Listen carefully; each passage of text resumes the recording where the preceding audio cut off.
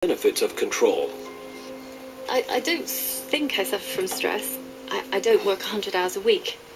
I control the amount of work that I do to make sure that I can continue to deliver long term. Control, the amount of control, is intimately related to where you are in the occupational hierarchy. And what we have found is, in general, where people report to us that things have got worse, that the amount of work stress has gone up, their illness rates go up. Where people report to us that they've got more control, they're being treated more fairly at work, there's more justice in the amount of treatment, so things are getting better, the amount of illness goes down. I've been very lucky. I haven't ever experienced any problems with my health. But not everyone is so lucky. So is there a prescription for the vast majority of us who aren't at the top? Give people more involvement in the work, give them more say in what they're doing, give them more reward for the amount of effort they put out. And it might well be you'll have not just a healthier workplace, but a more productive workplace as well. I've managed to achieve a degree of control. At the moment, I'm in a really good position. This is the first time where I feel I've had a boss who appreciates me. He doesn't dominate team meetings, he sits back.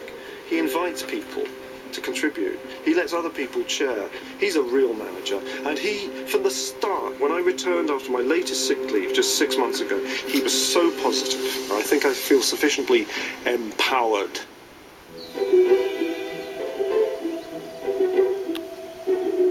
Who would have imagined that Robert's baboons would point us humans towards a stress-free utopia?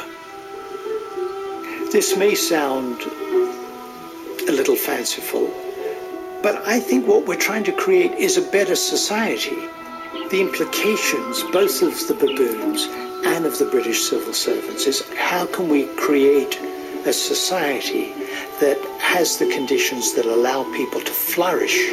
And that's where this is heading, to create a better society that promotes human flourishing.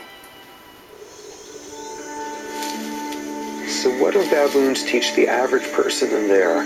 Don't bite somebody because you're having a bad day. Don't displace on them in any sort of manner.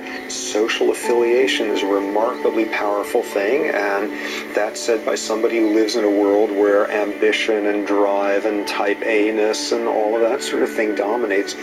Those things are real important, and one of the greatest forms of sociality is giving rather than receiving, and all of those things make for a better world.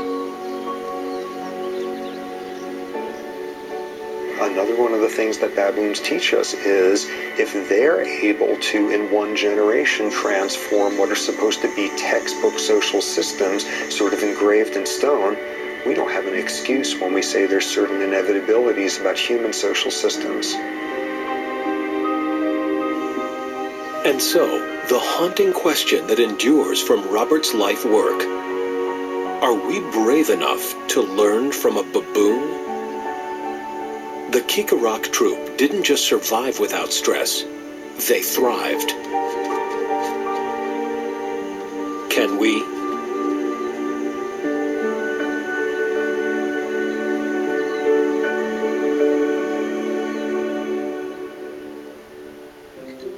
To order Stress, Portrait of a Killer on DVD, call PBS Home Video at 1-800-PLAY-PBS or visit us online at shoppbs.org.